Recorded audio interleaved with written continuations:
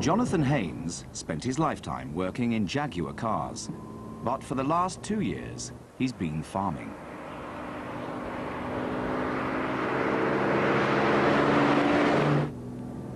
Now the last British-owned maker of small cars has gone bust, and Haynes is realizing a lifetime dream. He's buying the company. I'm feeling very nervous about taking this on, and I'm also quite frightened about what I've taken on. Where do I start? I haven't got a lot of people to suddenly run to and say, how do I do this? It's really down to me. But he's going to have to adjust his sights from 4 wheels to 3.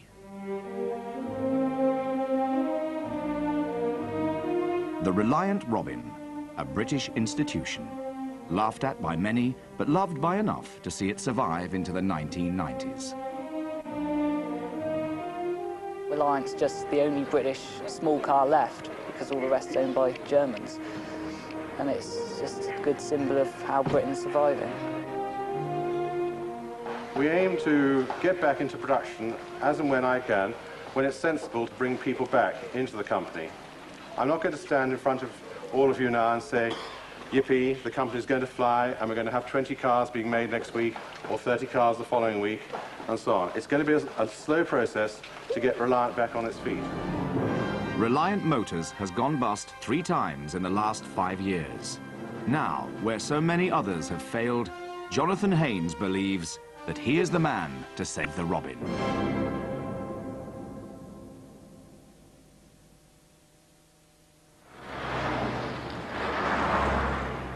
A few months ago, 110 people worked on this site. Now it lies deserted and in complete disarray. As he arrives for his first day in charge, Haynes' challenge is to get the plant running again and to start building new cars.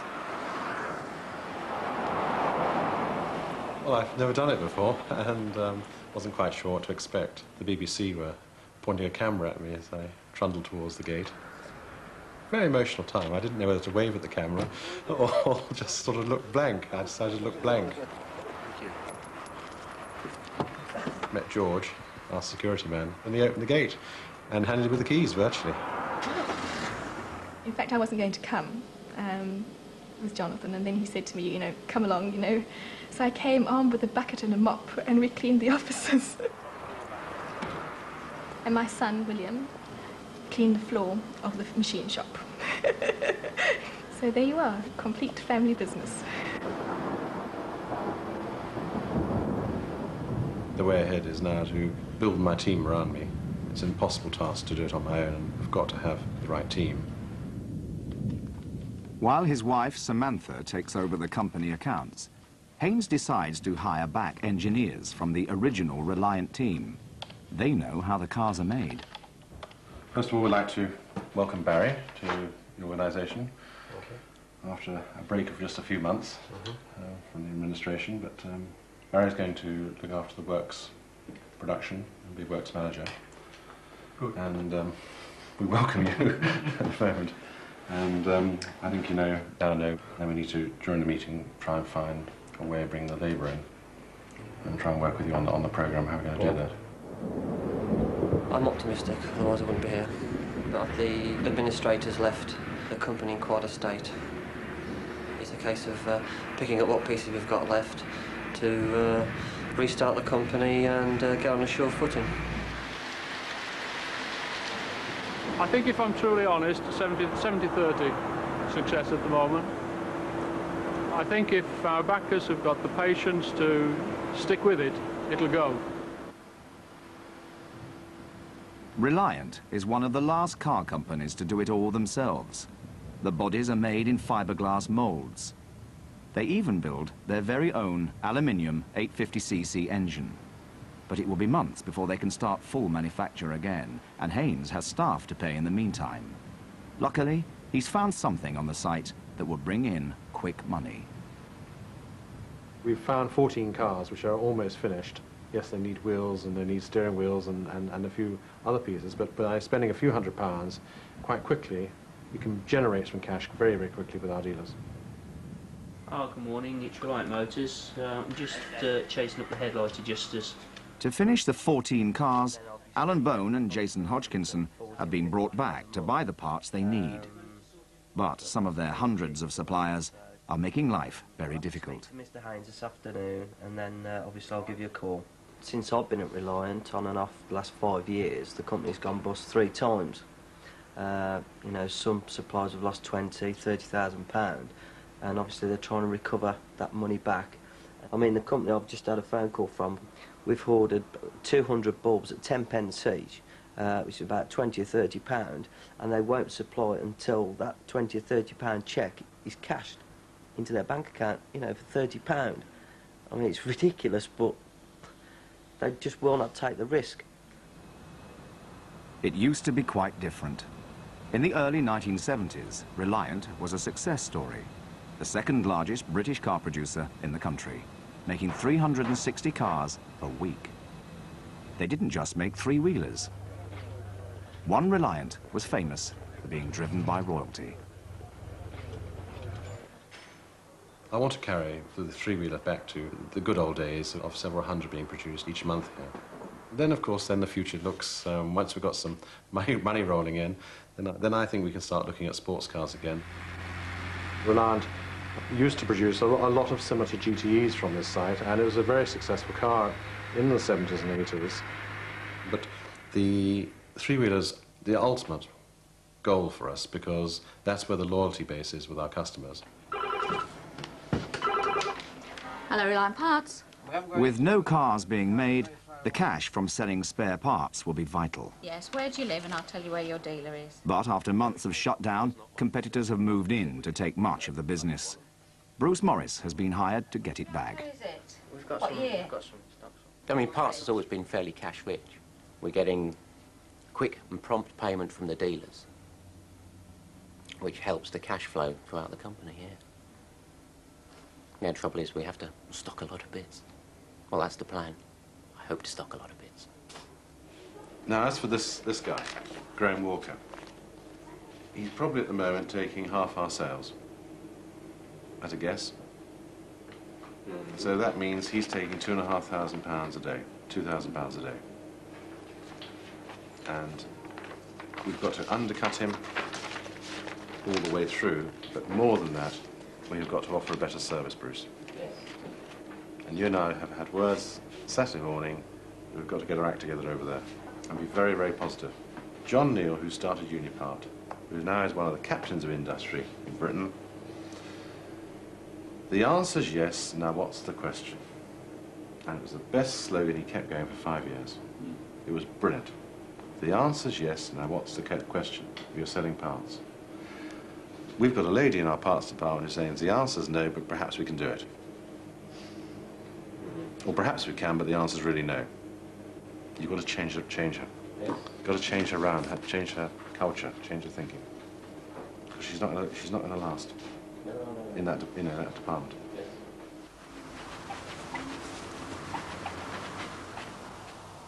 The original 14 cars are nearing completion.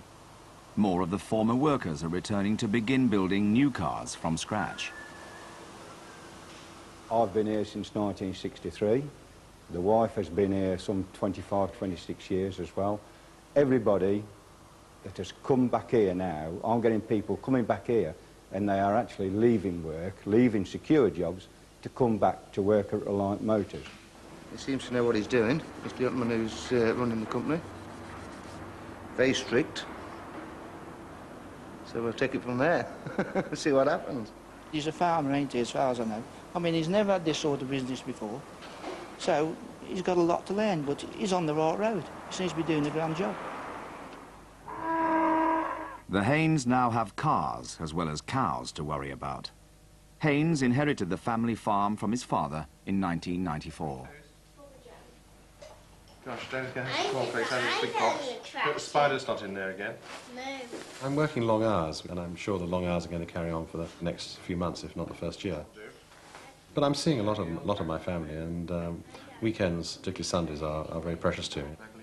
Maggie's back at 12 o'clock. Of course, combined with buying Reliant, I've also had the BSc problem to sort out. Like Hasn't exactly been easy over the last few days, but we're getting there. Haynes began his career at Jaguar Cars in the shadow of his father, one of the founders of the modern company. In 1948, he introduced the XK120 and the XK engine.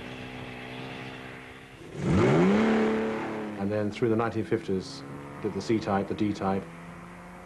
Really, I think really where I grew up in the 60s, at school and so on, was really with the E-type. And my father was responsible for the E-type. I grew up with sports cars, and I've never really let go of sports cars. I guess it's a bit of emotion showing, but I enjoy the sports cars, and Britain does sports cars very well.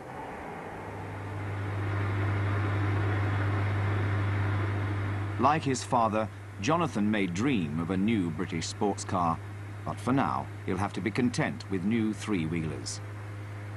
He's inherited several prototypes from the previous management.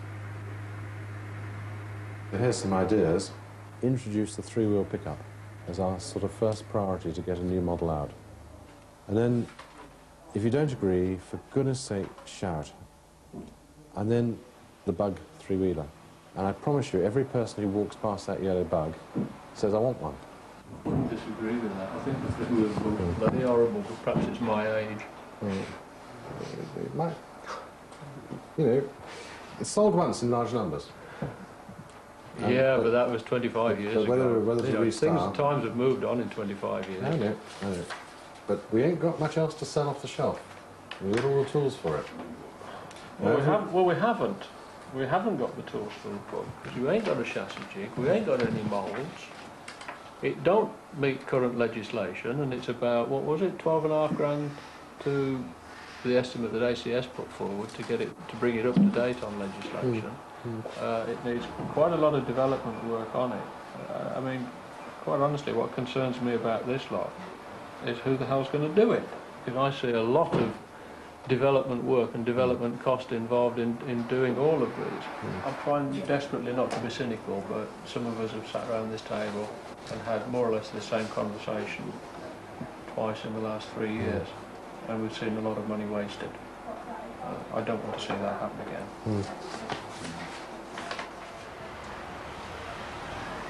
The first of the original 14 cars are finally ready. It's time to meet the dealers.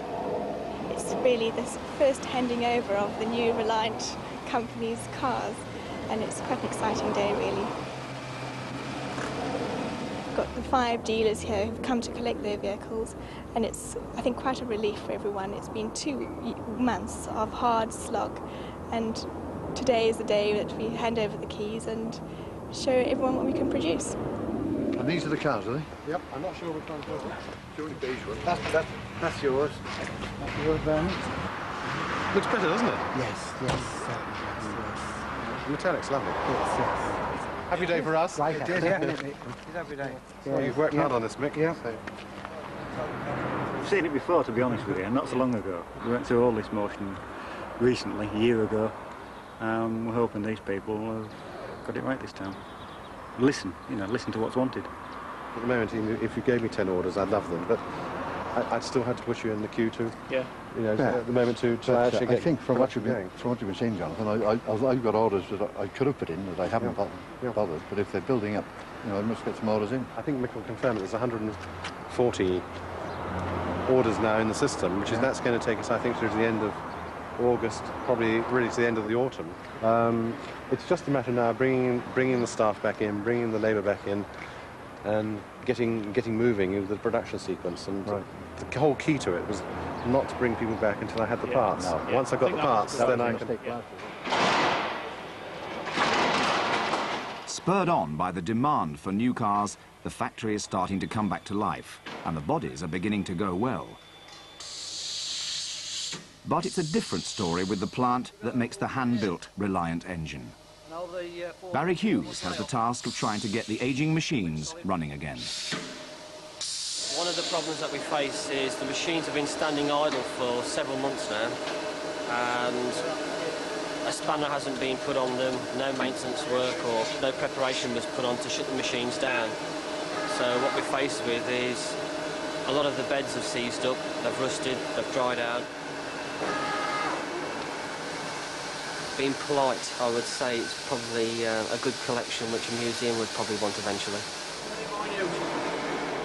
A machine which is vital to produce crankshafts is broken. Until we can resolve this one, we can't progress any further until we've got this sorted out. So the crankshaft at the moment stops at this machine.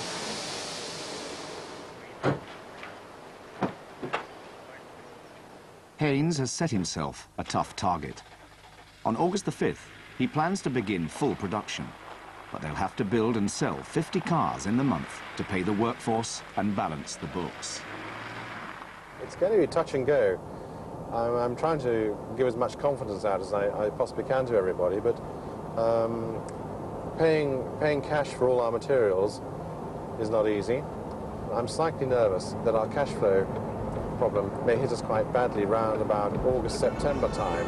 Whether we're being punchy enough at the moment, I'm not too sure, but I've taken things fairly mildly to start with, really on purpose. I didn't want to lose my rag with anybody, and I sort of counted 10 quite a few times, just trying to stabilize everybody and make sure that we all know and have a cohesive plan. Right, what I'm going to say now ain't going to come that easy. But the fact is that we are dead unless we produce 50 cars with our own new engines in August. We're going to have a serious cash problem unless we actually get these cars out. We're very close to getting engines, apart from one or two murderous shortages. We've got liners in now, we've come from left to right, and they're being finished off in the machine shop. Don't look too happy about that, because they're 4 weeks late. I'm not looking happy about it at all. Not you personally, but our buyers actually were 4 weeks late on getting liners in. Yeah. There are 400 liners, that's 100 engine sets. Do you want to use some of those on recon engines? Not at the moment. I am wetting myself with anxiety about this crankshaft. Is it going to work? With or without that machine, we'll get to work. Right, because I reckon we have about 48 hours left to make our minds whether we're going to produce crankshafts here or whether we go to Laystall in Birmingham now. We cannot afford to wait and make a cock of it. Well, they're going through, aren't they? They're working through, yeah. They're going through. And the machine which we've got where it doesn't transverse? We're not using that. We've bypassed it. We're bypassed it. We are safe, Morris, aren't we? I believe so, sir. Barry? The lads in the shop have assured me we are. Because this is a mountain we've got to climb. And unless we climb it, I'm not so sure we're going to succeed. And I can't say it with a more friendly, smiling, unnervous face than I've got now. But we have got to produce these cars. No shortcuts, Barry, other than overtime, overtime, overtime.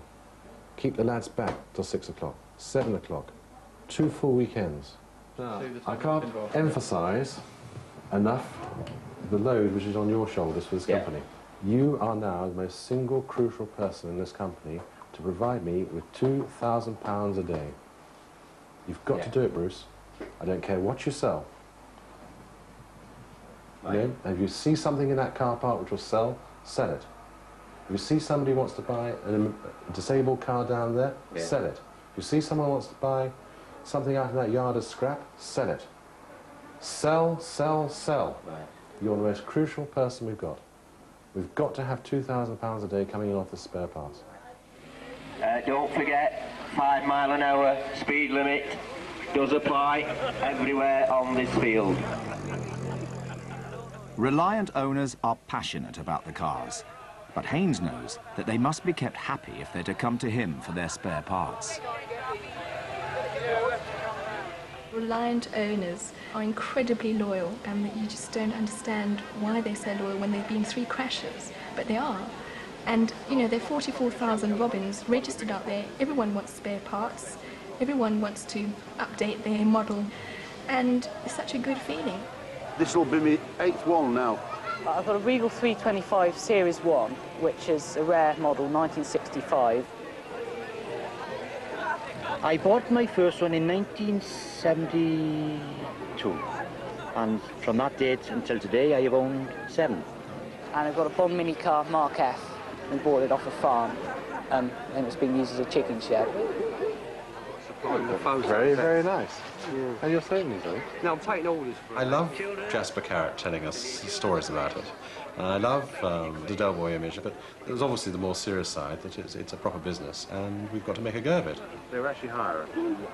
If you haven't got a sense of humour, don't own a Reliant, because you'll be worried to death about it all and what people say, what the neighbours say, but sod the neighbours, you know. In fact, it pleases me to think that they've taken notice of it.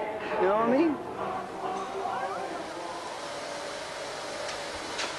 How are we doing on cylinder heads, Alan? We've had 2, fail again.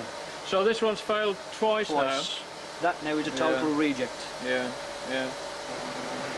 Liners we've got under control. We've got the castings, they're being machined. Crankshafts, we've got some crankshaft forgings now, and they're starting to process. There is one final little fly in the ointment, and that's the valve seat insert. That's the steel insert that goes into here. That's the one we're struggling for, and I've been trying to get those now for a period of about 8 weeks.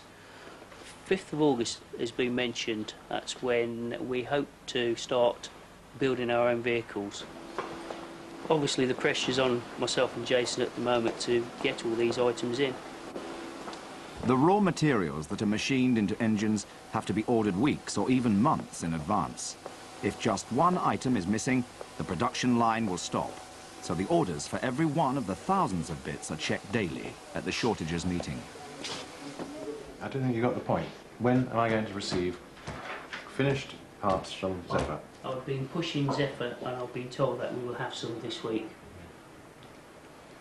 I've been pushing them now for a fortnight. Will you please send them a fax? Yes, and will say do. we need a minimum quantity of 20 finished camshafts here on site this week. Otherwise, Bill Brett will have no work. Right, page 9, come down to time and colour base.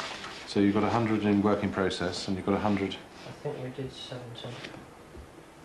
No, it's too loose. This is getting loose. Come on, tighten up, everybody. How many have we got working process of timing colours? 6045. You've got the 106 in work in progress. Right, we did. We've got 106 machined, right? No, that was that 100. Come on, Simon, get it right. No, the 100 only came in the other day.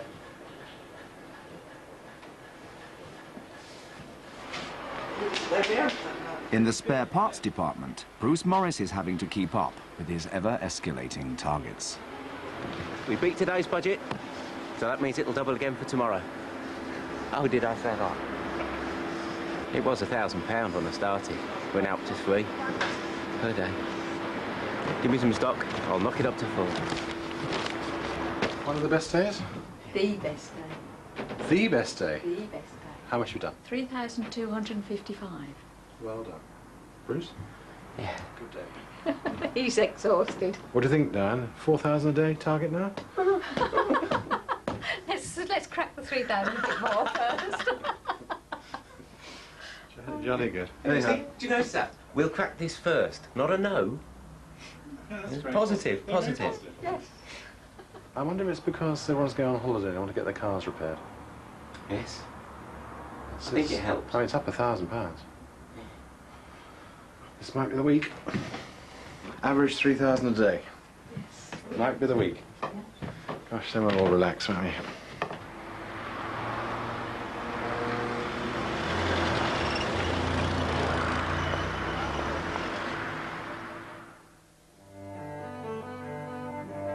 As the deadline for the start of full production arrives, it's clear that cash is dangerously low. This morning, we currently have about £40,000 in the bank, and this afternoon, just before I got in the car, I just signed £16,000 worth of cheques, and we also have another commitment for £16,000, which must go out on Wednesday, so we're really without too much in the bank.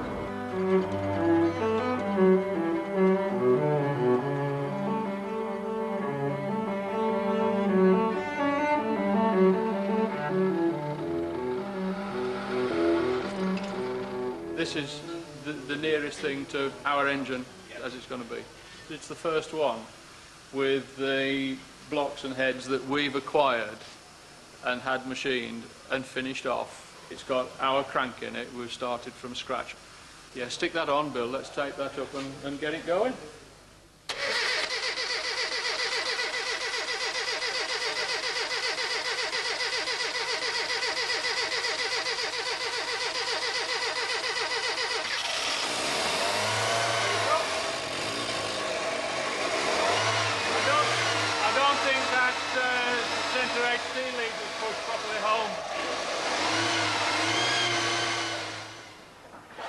On the production line, things aren't going as well as hoped. A shortage of a few bits means they're having problems finishing the cars. If we haven't got the bits there, it causes a lot of aggro, both from the shop floor up to the management, because they're always asking, why haven't we got it? Our biggest problem is getting the cars out to the customers. So cars sit in the car park unsold, waiting for one or two missing bits. But with the highest wages bill yet, cash is running out. I had to tell you that my wife was in here in tears on Wednesday night, because after everyone had gone home, and she thought she'd written too many cheques out, and we hadn't got the money in the bank to cover the cheques. I didn't sleep Wednesday night. I had reached fever pitch by this stage, and I thought, dear God, if there is a God up there, just let the spare parts money flow in tomorrow. And on a Thursday, I normally come in late because I go and fetch the wages, and at 9 o'clock I phoned the office and I said, Alec, have any cheques come in? And he said, £4,000.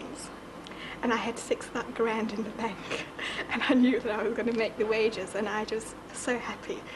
And I got the wages, and at close of business on Thursday we had £400 in the bank. That is the closest I have ever been. And I never, ever want to be like that again. So it was a little bit nerve-wracking.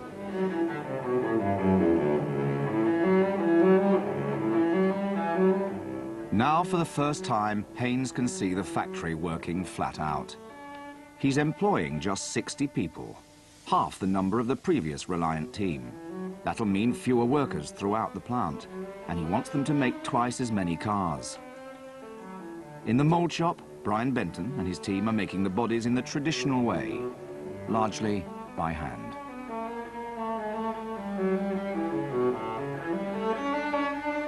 I've got 20 people working for me. All left jobs to come back to work for Reliant Motors. That shows you the sort of commitment what people are prepared to do. If things don't go right, I think it's got to help me get out of the country for a short period.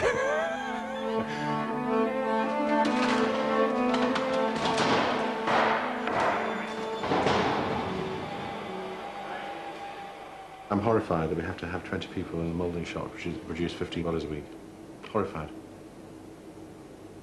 But it used to be more than that. I'm just still horrified. It's even worse then.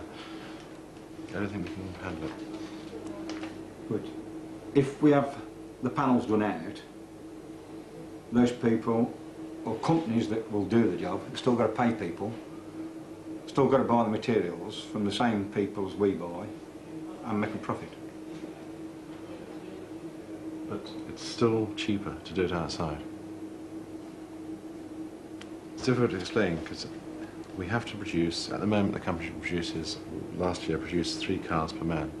I want 15 cars per man. Haynes has an idea. Instead of building up the glass fibre by hand, they could use a spray chopper gun. Until you a chopper gun, they'll have 2 people doing the bodies. Could I say that 2 people cannot do a body, like you talk a body, with a chopper gun? I've seen it being done, Brian. We're not having labour. So we've got a stalemate. I mean, if I can't have labour to make the doors... You've got to prove very quickly to me why you need the labour. We're on television now, so it's quite an important thing, this is. Yeah, I agree with that. I'm not having 20 people in that mould shop. You can see I'm not. You can tell by my smile or body language, whatever you wanted to call it. I'm not having 20 people in that mould shop.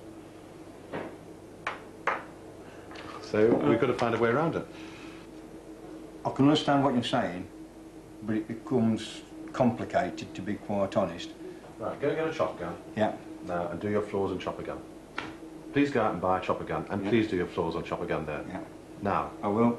Go, that's an Yeah. instruction. Okay. Go and buy, do you want to buy one? Go and borrow a chopper gun. Because I'm sick to death of the argument.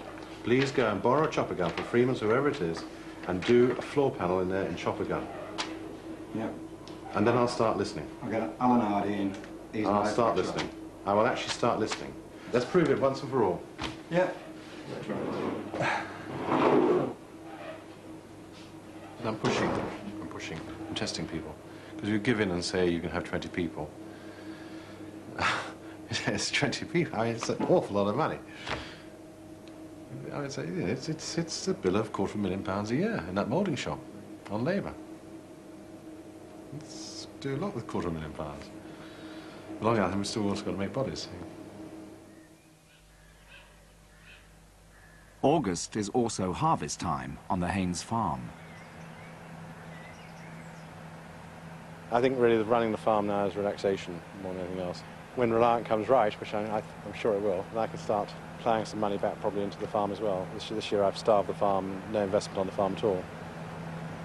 I must admit, after a hard day in the office, and especially on these long, warm summer nights, having a gin and tonic and looking at the cattle and the sheep in the fields, it's really relaxing. Well, we have a barbecue in there every night, don't we? Yes, and this way We managed to win a barbecue last year in a raffle, so we're using it every night so far this summer. It's been excellent. So, and we're not averse to eating a bit of meat, I can tell you either. So we chuck a few steaks around during the week.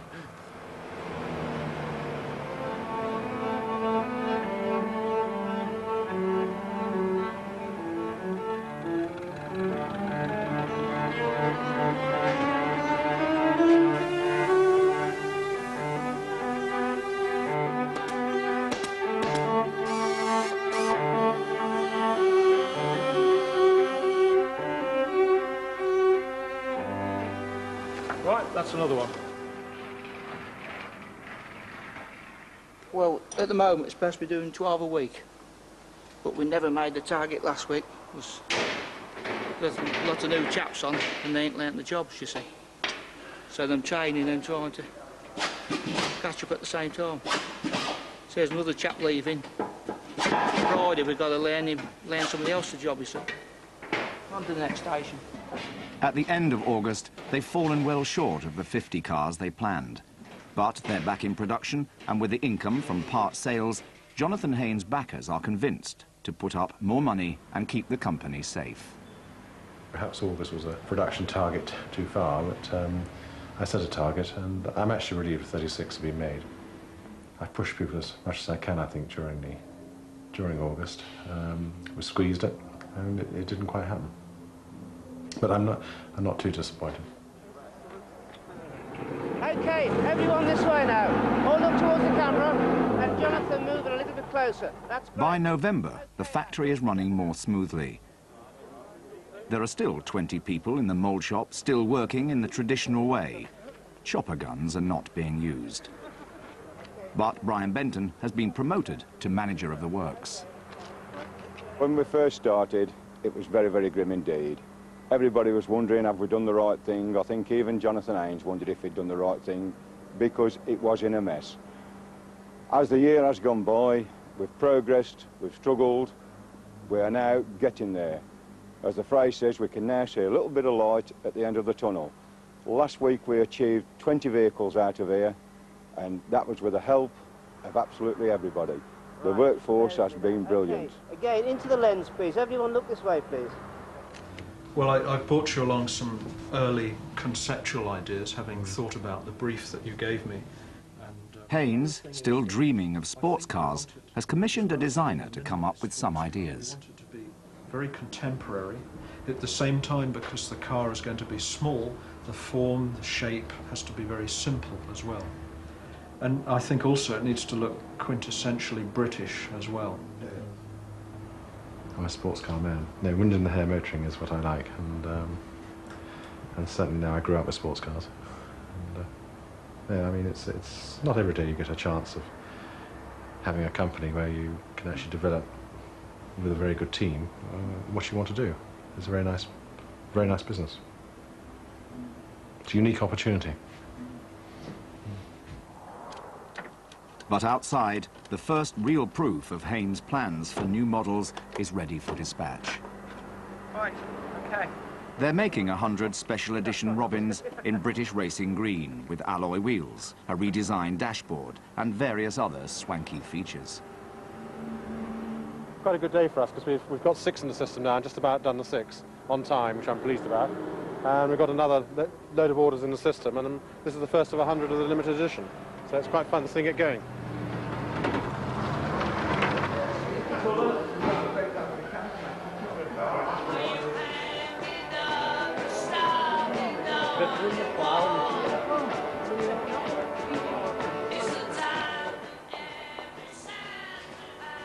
I'm particularly buoyant at the moment because our investors really have seen our drawings now, which are quite serious drawings of our next generation of sports car for Reliant, using the Scimitar brand. And I'm particularly pleased they like what I've shown them, and we've engaged a very good stylist, and I've been talking now to clay modelers in the West Midlands, and the project's got the green light from the investors, and of course that excites me. Christmas this year, oh by God, we shall enjoy ourselves. Entirely different to last year, where we didn't know where the next one was going to come from. This year I can see a lot of more years in front of us, which is a nice thing to see. I don't think I'll ever experience what I've experienced in the last 9 months. It's been fun, it's been long hours, it's been jolly hard work, it's been no family life, and it's been Reliant 7 days a week. I have to say I feel slightly proud that we've got this far and we've actually saved it. I mean, it wasn't, I think when I first sort of started, it wasn't really emotion driven. It was, let's turn this business around. It's become far more emotional in my own self. I totally believe in Reliant. I love the car. And it's a funny old site, which we all now know, but, you know, it works. I'm looking forward to a few days' rest with the family and see what Father Christmas brings. I won't say a red robin, but you never know. Is that lovely? Nightfire Red. With production on target and £1 million of orders for their 3-wheelers, they confidently expect to make profits in 1997 and plan to have their new sports car ready for the motor show in the autumn. Despite all the odds, the Robin rides again. Well, Merry Christmas, everybody. Here we go. There we go, on the 3.